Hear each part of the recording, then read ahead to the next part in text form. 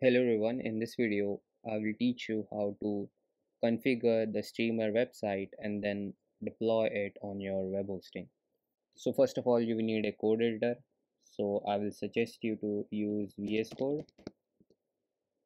So just go to its official website and download it for your operating system.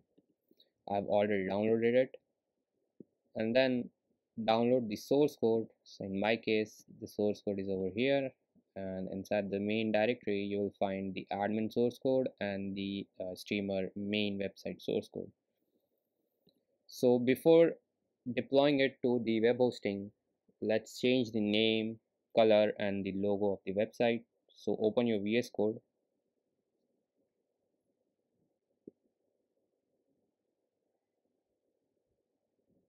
and then click on open folder, or you can go to file and then click on open folder, and then go to the path where you have saved the streamer source code. In my case it's in document, and then click on streamer and then open the main streamer website source code. So first we will edit the streamer website source code, and then after that the admin panel. So click on open.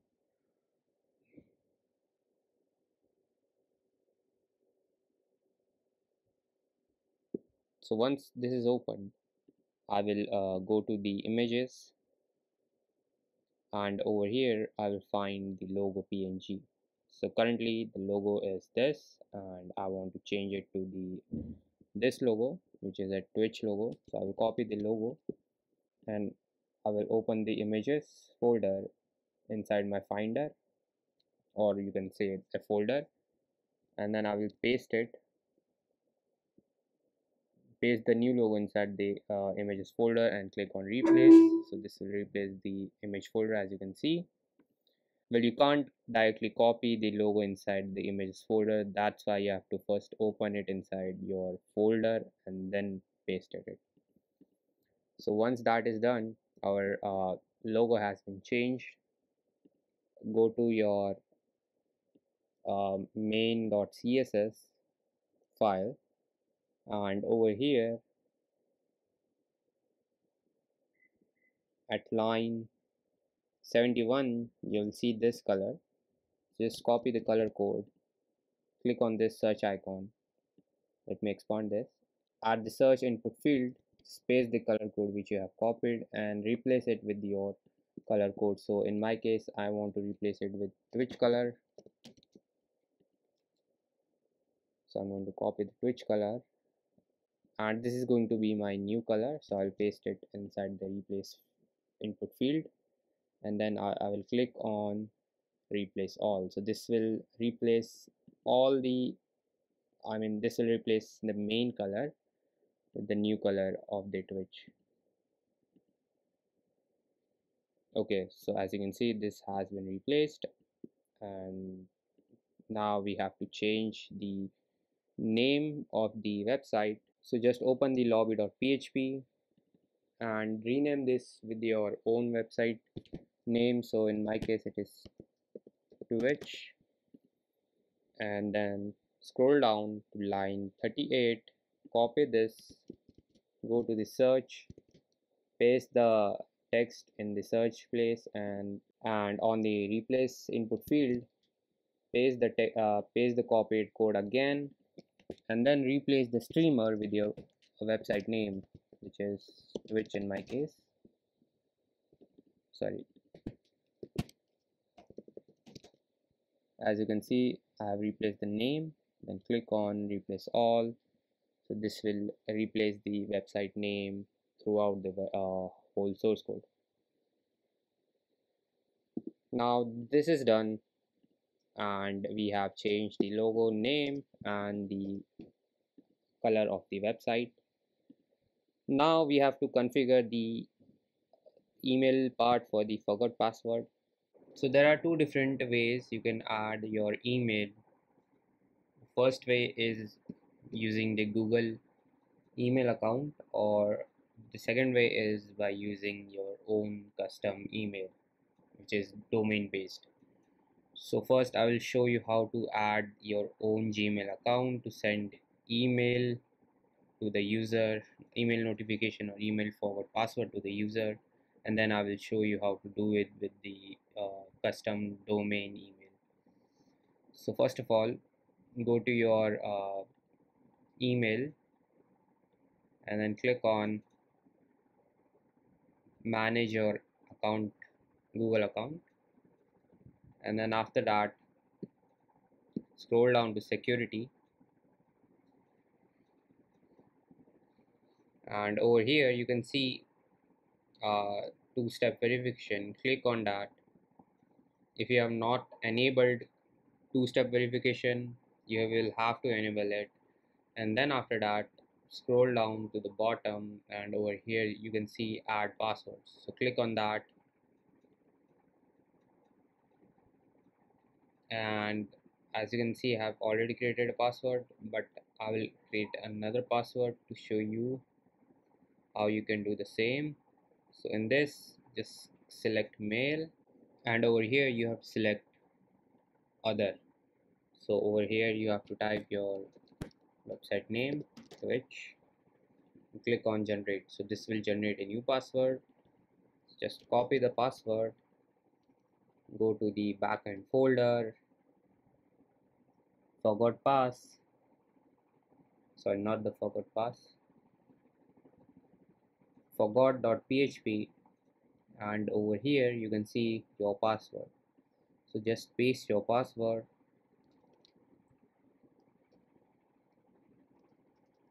and that's it. Now over here you have to change my email with your own email.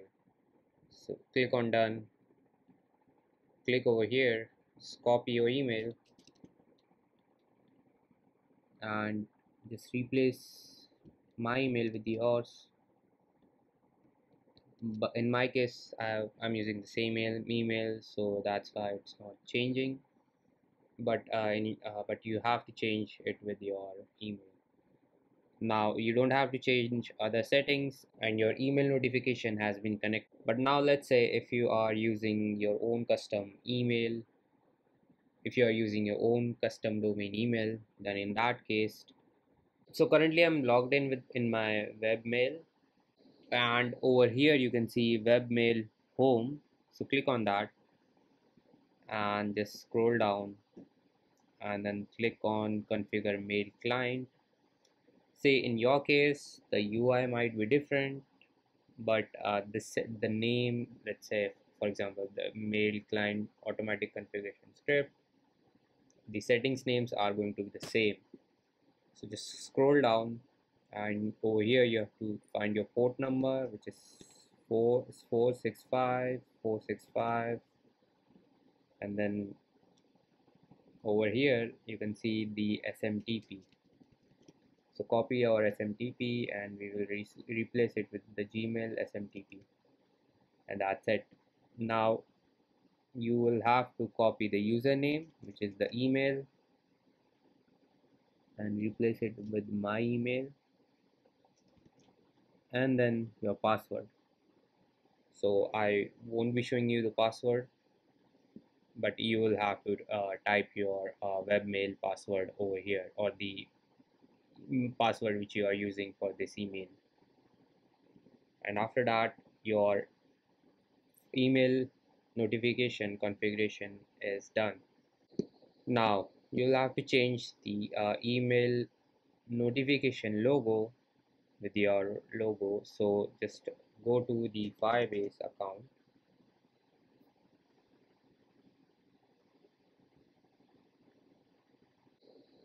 and then just click on add project and type in your project name.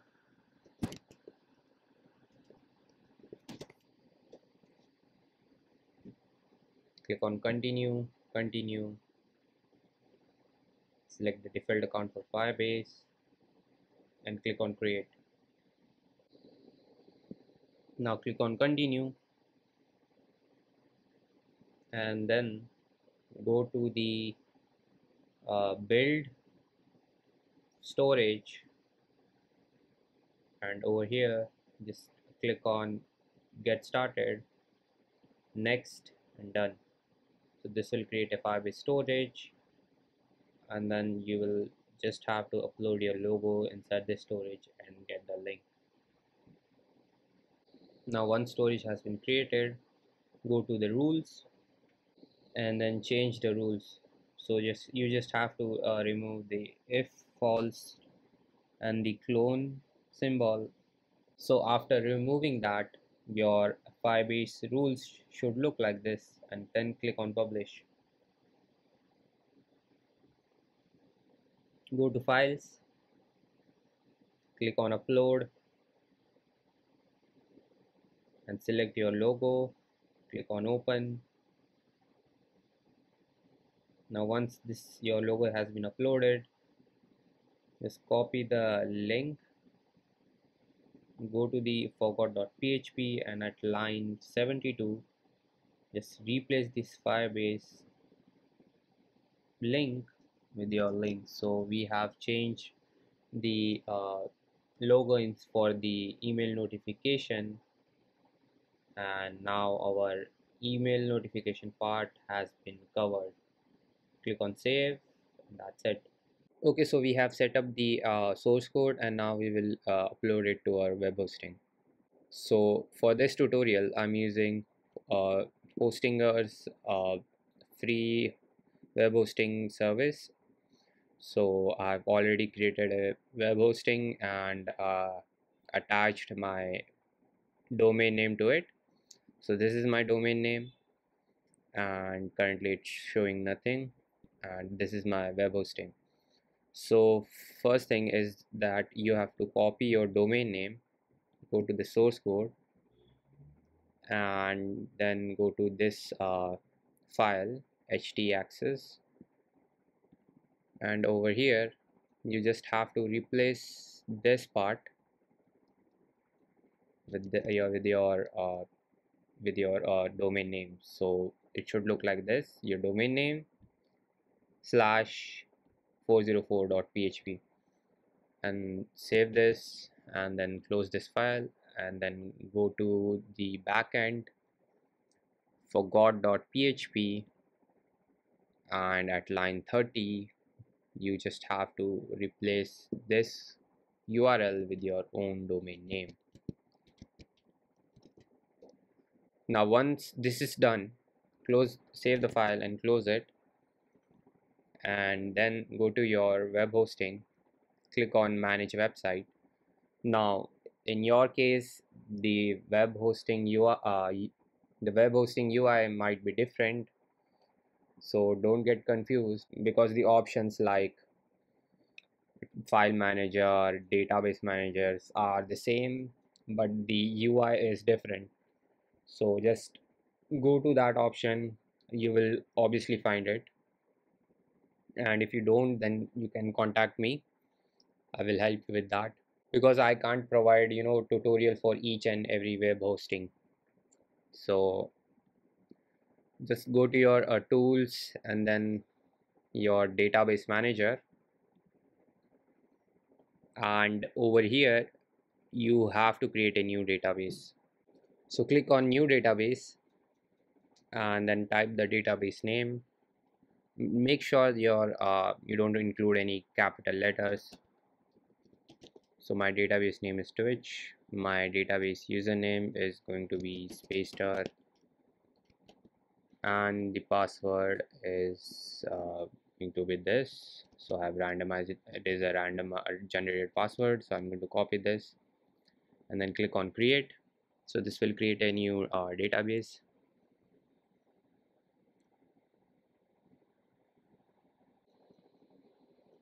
Okay, so my database has been created. Now I will click on manage and go to PHP MyAdmin,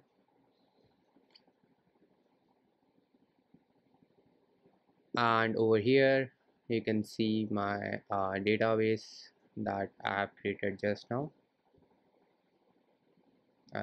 Click on that and then go to import, and then click on choose file, and go to your directory of the source code, and over here you can see a streamer.sql file. So click on that, click on open, and click on go. So this will create all the tables and fields inside the database, and as you can see, this has created all the fields and the tables which are required to run the website. Now go to structures, and over here you can see all the tables. So this part is done. Close this, and now open your VS Code, go to the backend, and over here at the connection.php, open that file, and now you have to replace the local host with your host name. So for that, go to the your my database, and over here you can see db name, db user, and db host. So copy the db host. In my case, it is also the local host. And then we have to copy the db user. Just copy the user id and then paste it, uh, and then replace it with the root, and then copy the name, database name, and then replace it with the database streamer at line 5. And in place of password, you have to write the database password which you have generated while creating the database. So in my case, it was this. And after that, click on Ctrl S to save the file, close the file, and that's it. So now go to file manager to upload this folder inside the web hosting.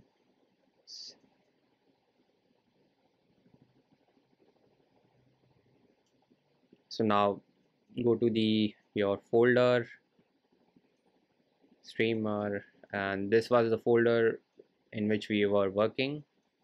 So I will compress this into a zip file.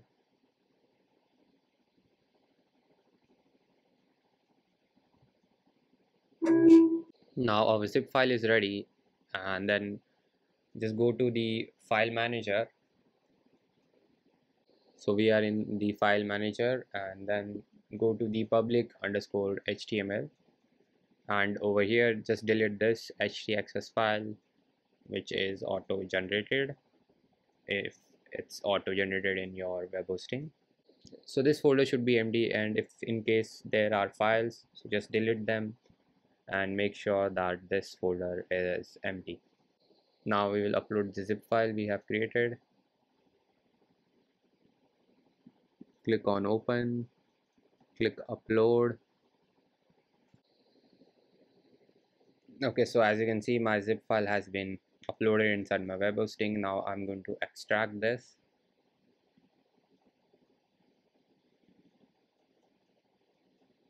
So I want to extract this in the main public underscore HTML file. So I'm putting this as as a as it's written over here, that if you want to extract in the current folder, then just write a full stop. So I've written the full stop, and this will extract the whole code inside the main directory, which is public underscore HTML. Make sure you extract the whole source code inside the main directory of public underscore HTML, otherwise your URL path will change.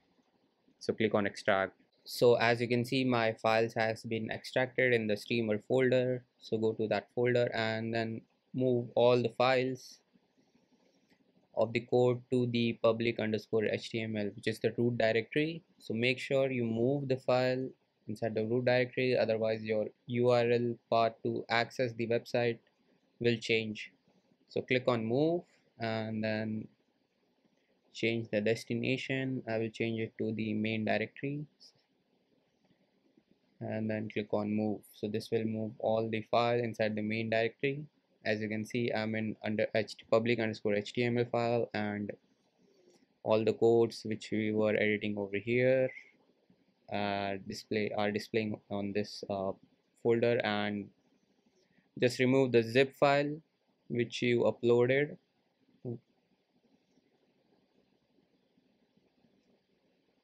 streamer.zip file, and that's it. So now let me check if my website is working or not. Go to your URL, and as you can see, the website name has changed, the logo has changed, and the website is working perfectly. Now let's click on sign up. You can also see the color has been changed. So let's type the name, the username, email, password, and click on sign up.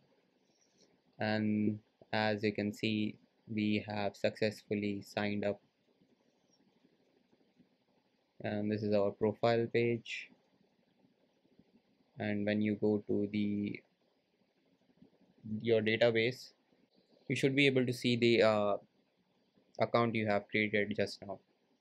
So go to your database manager, manage PHP MyAdmin, select the database, and over here under users table, you can see the user which I have created just now.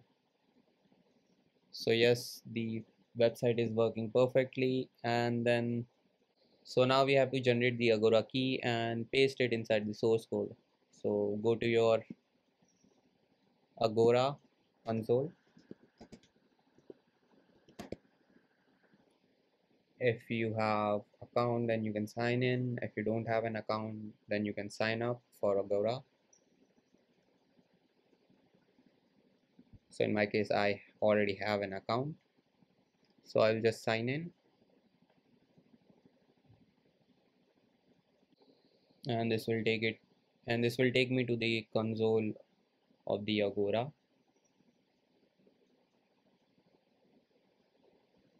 And over here in the project management, create a new project. Just type the website name or the project name according to your and then click on social, live stream, and then select testing mode app.id. Don't select this. Uh, we will make it live after we confirm that this key is working. So for now, while creating the new project, just select the test mode and click on submit. So just copy the app ID, go to the file manager, and over here just go to the JS folder, open that folder, and then just open the lobby.js in a code editor of your file manager, and then replace the app ID with your own uh, app ID of the Agora, which you have copied from here. Click on save and close, and then go to room.js, open it in the code editor of your file manager, and replace it with your own app ID, and then do the same with search.js, open it in the file manager, and then replace your app ID with it. Just click on save and close, and that's it. So we have successfully pasted the Agora app ID, and we have completed the main website part, which was the main website. And then now we are going to edit and upload the admin panel.